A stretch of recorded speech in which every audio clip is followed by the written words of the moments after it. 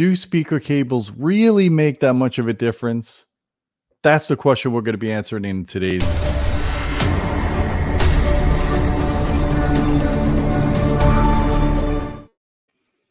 Hey folks, I'm Gene Delasala with Audioholics, and you know, I've been at this a long time. You've seen tons of videos from me talking about speaker cables, debunking the myths about all the different exotic cables and the manufacturer claims. I've taken some heat for it. Today I come armed to the teeth with real measurements. And before I get into that information with you, I want you guys to understand the amount of effort that we put behind the scenes here in doing what we do at Audioholics. There's very few companies, very few publications that dedicate this many resources into giving you the real science of audio. So to start with, I have some very sophisticated equipment. I've got the Wayne Kerr. I know the name sounds funny, but it is called Wayne Kerr. I have their 4300 LCR meter, which can measure the resistance, the inductance, and capacitance of cables very accurately. This is very precise equipment, much more precise than someone using a voltmeter or you know, just a regular handheld LCR meter. These things are really accurate. I use this to measure the speaker cables or to measure interconnects, so I could get all the electrical data of the cable, and then I could build models on that and show you guys what this all means. In addition to that, I have the Audio Precision APX 585 HDMI 8-channel analyzer. This is a $40,000 analyzer. It measures distortion, signal-to-noise ratio, frequency response. I can measure amplifiers, 8 channels, excuse me, 8 channels at a time. I can measure DVD players, Blu-ray players, any source device, you name it. It has HDMI, toslink, digital AES outputs, everything under the sun I could do with this. This is very precise test equipment. This particular piece alone could measure, you know, with resolution up to 120, 130 dB, well beyond most audio equipment, even the most expensive audio equipment out there. This does it. I have the tools here. This is how we do the analysis. So I decided to be kind of a good topic to do cables. So I took 3 speaker cables I had laying around. They're all 10 feet in length. I made the assumption that if an audiophile is setting up a 2-channel system, they want to keep their cables as short as they can, right? Most audiophiles put their amplifiers behind the speakers. They want to minimize cable lengths. So I made the assumption that someone that's really serious about 2-channel audio is going to set up speakers with their cables no more than about 10 feet in length. Obviously, if you go higher in length in cables, then there's potentially more losses, and we'll get into that. So in this test, I took regular 10-gauge speaker cable that I have from Blue Jeans. I took generic 14-gauge cable I had laying around for whatever I did at the time. It was exactly 10 feet. And then I took the Kimber 8 TC speaker cables. And as you guys know, these are my favorite speaker cables. I know they're expensive. I know that, you know, I talk a lot about cables and how you don't really need to spend a lot of money on cables. But if you do spend money on cables, at least make it that it's a good cable, something that measures better than standard 10 or 12 gauge zip cord. And that's exactly what the Kimber cable does. In fact, the Kimber ATC is probably the best measuring speaker cable that I've measured to date. That's why I still use it in my reference systems. I love the way it looks. I like the audio jewelry aspect of it. But we're going to get into whether or not there are real differences, even if they're measurable on my LCR meter. Does it translate to actual differences that are going to get to your speakers and then eventually get to your ears? So I want to give you some of the electrical properties of all these cables. If you look at the ATC and the 5T00UP is the 10 gauge from Blue Jeans cable. That's just what they call it. I probably should have put 10 gauge to be more clear. And then the generic 14 gauge here. And I just plotted when I measured the DC resistance of these cables, I found exactly that. The ATC cable actually measures around 9 gauge. The Blue Jeans 10 gauge measures at 10 gauge of DCR, and the 14 gauge is at 14 gauge. So there you know, we know that the resistance of these cables is what they are spec'd. So the first thing I look at is AC resistance. And people probably don't understand what that means. What do you mean by AC resistance? Well, when you're dealing with a piece of wire and you're transmitting frequencies through it, your audio band or whatever, obviously you're going from 20 hertz to 20 kilohertz to get the full band. As you go higher in frequency, what happens with a piece of wire is you get less and less current going through the entire strands of the wire, and they go more towards the surface of the wire, and that's called the skin effect. There's a skin depth associated with it. And usually we don't really concern ourselves with skin effect at audio frequencies because it's really not that big of an issue. But I plotted that here anyways. I went from 100 hertz out to 100 kilohertz, and you can see the 14 gauge speaker cable. It's pretty flat up until about 10 kilohertz. And then as you go up in frequency, the skin effect is causing a rise in AC resistance. It's not a huge rise yet. I mean, it's still, within 20 kilohertz, it's fine. It's a very minute amount of difference. Then you look at the 10 gauge, it has kind of the same slope, very similar characteristics. Now, the Kimber ATC, of course, is a braided cable, and they use multiple strands. Obviously, it actually has less skin effect problem within 100 kilohertz than the other cables. So you are getting some engineering involved in this cable. You are getting better measurable performance here. This cable is actually reducing the skin effect within the audio band. So kudos to Kimber for actually doing something beneficial with their cable. Next up, I look at the inductance of the cables. Again, here we have the ATC, which is the lowest inductance cable. Then we have the 10 gauge, which is the next lowest inductance. And then the cheap 14 gauge is, 0.2 microhenries per foot. Now, that's still pretty low. But the idea behind inductance is you don't want to have very high inductance, because if you have a lot of inductance and you plug it into your speaker, you could act like a low pass filter, and you could knock off some of the high frequencies. So obviously here the Kimber is the lowest inductance cable of the bunch. Pretty significant, 4 or 5 times lower than the 10 gauge here. Then you go to capacitance. See, anytime you lower inductance, you're going to increase capacitance. It's all about the conductor spacing that determines the relationship between inductance and capacitance.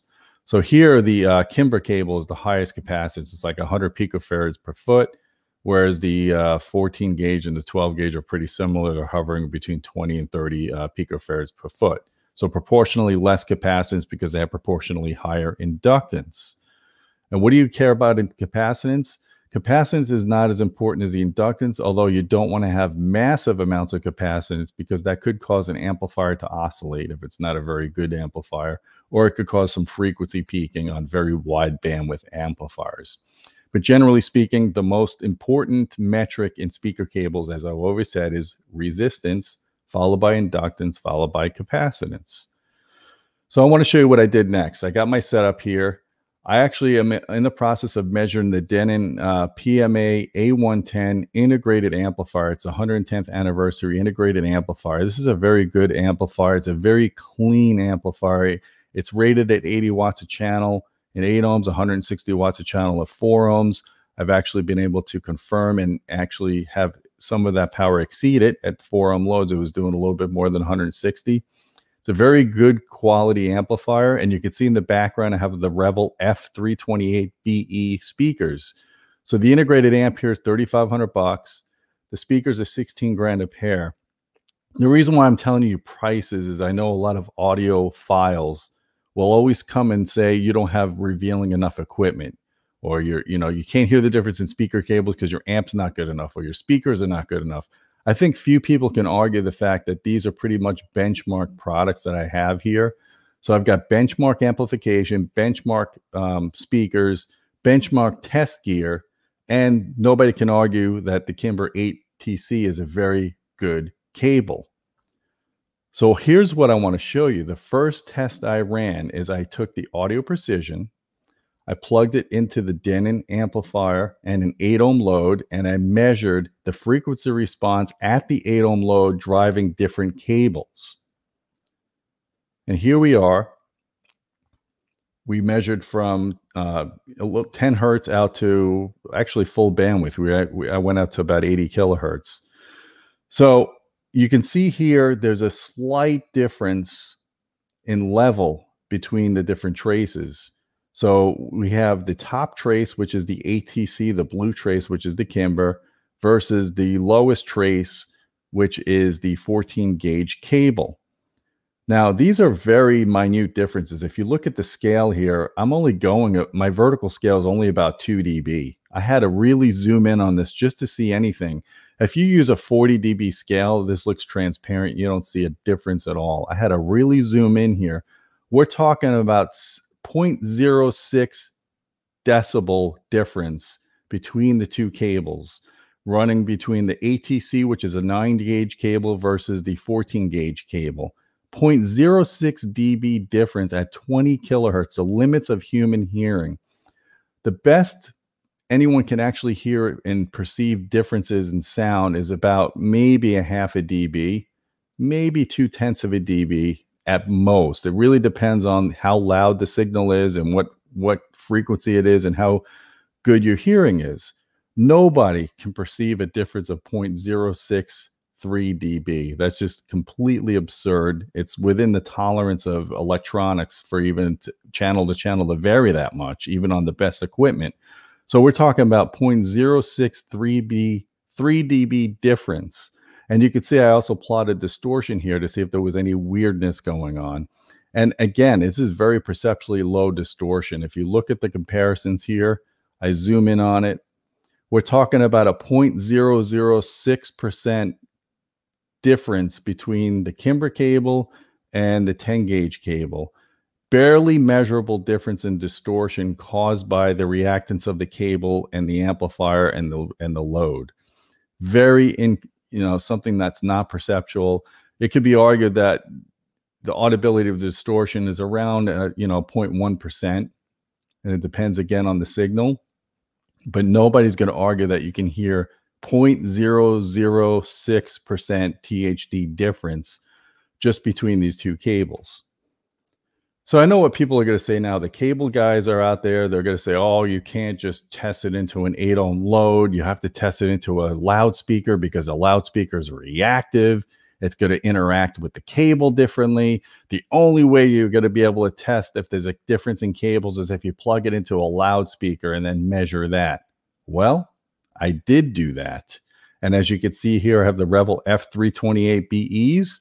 I have the Kimber cables plugged in, and I did the 10 gauge. I varied all the different cables. You can see up close here. There's my test leads. There's the Kimber 8TCs. And here we go. I measured it again. And what are we seeing again? Look at the difference. 0.06 dB difference between the best and the worst cable. What I found on the 8 ohm load tracked with an actual loudspeaker. And the Revel loudspeaker is a complex load impedance. It's actually probably closer to a 4 ohm load, so the differences should be even more pronounced. But look at that. The distortion is pretty much the same. You get a little waviness here, but they're all the curves shape follow it. It doesn't matter. This is because of the reactive load of the loudspeaker driving on an amplifier, but the shape is the same on all the different speaker cables. So again, we're talking about perceptual differences that barely my test equipment can pick up, and certainly your ears cannot pick up. So what do you think about that, guys?